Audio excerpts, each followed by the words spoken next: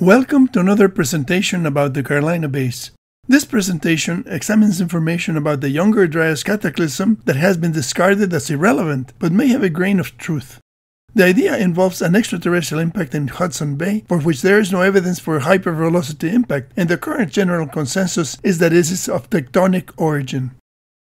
After publishing a paper in 2007 that established the Younger Dryas impact hypothesis, Richard Firestone published another paper in 2009 titled The Case for the Younger Dryas Extraterrestrial Impact Event, Mammoth, Megafauna, and Clovis Extinction 12,900 years ago.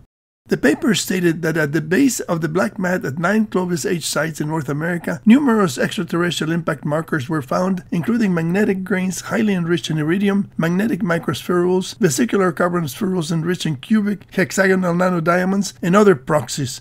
The same impact markers were found mixed throughout the sediments of 15 Carolina bays, which are elliptical depressions along the Atlantic coast whose major axes point toward either the Great Lakes or Hudson Bay. Firestone's papers were harshly opposed by impact experts who published a Requiem paper for the Younger Dryas impact hypothesis. The Requiem paper said that the physical evidence interpreted as signatures of an impact event consists of evidence that has been largely rejected by the scientific community and is no longer in widespread discussion, including the impact origin of the Carolina Bays.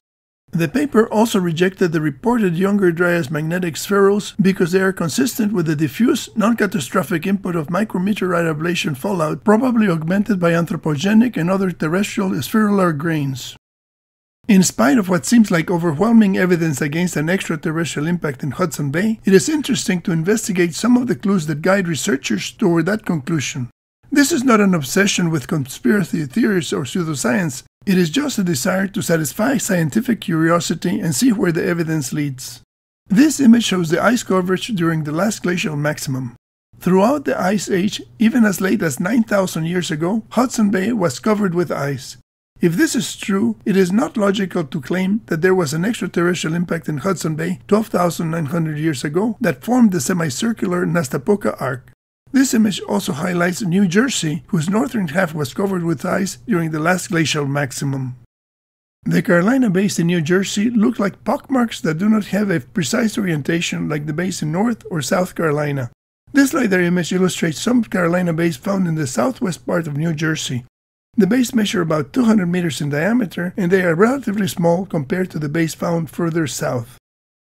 Many of the Carolina bays in New Jersey have been catalogued in the Ovoid Basin Survey by Michael Davies as having a bell shape with an azimuth of 121.5 degrees, which leads to Saginaw Bay as shown in the inset. The Carolina basin placed on flat terrain tend to be elliptical, but inclined terrain affects the resultant shape. Several years ago, I studied the effects of impacts on inclined terrain and found that the resultant basin shapes are different for uphill and downhill impacts. In this illustration, the projectile hits the ground traveling from left to right as indicated by the white arrows. The red arrows show the direction of the liquefied terrain flow after the impact. In a downhill impact, soil flows into the back end of the impact cavity as the liquefied soil flows downhill. In an uphill impact, the forward end of the impact cavity collapses into the cavity as the liquefied soil flows downhill in the opposite direction of the impact. In both cases, the uphill side of the cavity is deformed by material flowing into the cavity, while simultaneously the basin is stretched downhill by the force of gravity acting on viscous ground. These modifications to the impact cavities are not just theoretical. They can be tested experimentally by tilting the target container during the viscous relaxation stage that reduces the depth of the cavity. Taking a closer look at the previous image, we find a bay that was not marked in the Ovoid Basin Survey. The basin is on fairly flat terrain and it still preserves its elliptical shape. Some fluvial channels traverse the basin, but the margins are distinct enough to select some points for fitting an ellipse. The ellipse fits the points with an error of 2.8%, which is satisfactory, and the azimuth of the ellipse is 147.2 degrees. The orientation of the elliptical basin brings up the question of whether all these bays need to be reinterpreted as having been created from another direction that is more consistent with the elliptical basin. Basing a decision on features that have not been affected by the inclination of the terrain is similar to taking samples from areas with less contamination to use for reference. It is not cherry-picking of elliptical basins. These elliptical basins in New Jersey have azimuths ranging from 148 degrees to 164 degrees. They are definitely not pointing to Saginaw Bay. They could be pointing to Lake Ontario or Hudson Bay. In a previous presentation, I called attention to some elliptical bays in Minnesota that are oriented toward Hudson Bay. The combined orientations of the basins in Minnesota and New Jersey look a lot like the lines from Richard Firestone's paper. Many of the ideas in Firestone's 2009 paper still survive today in the publications of the Comet Research Group, but the Carolina Bays and the impact in Hudson Bay, which were prominent topics in this paper, have been abandoned. The Journal of Cosmology, where this paper was published, also has encountered problems. The journal has been criticized for improper peer review and promoting fringe theories. Several years ago, the journal failed to renew its domain name and all the contents were migrated to a new domain, but the links to the images were not updated, so they don't work. A very complicated picture is emerging from the study of the orientations of elliptical basins such as the Carolina Bays and the Nebraska rainwater basins.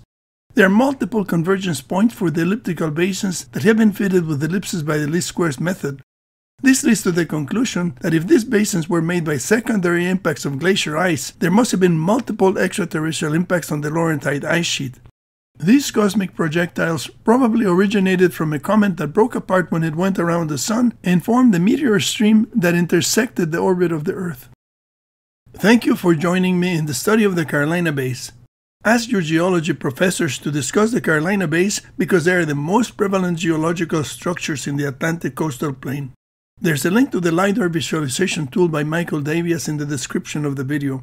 My book about the Carolina Bays is available at Amazon. Subscribe to my YouTube channel to be notified of future videos about the Carolina Bays and other scientific topics.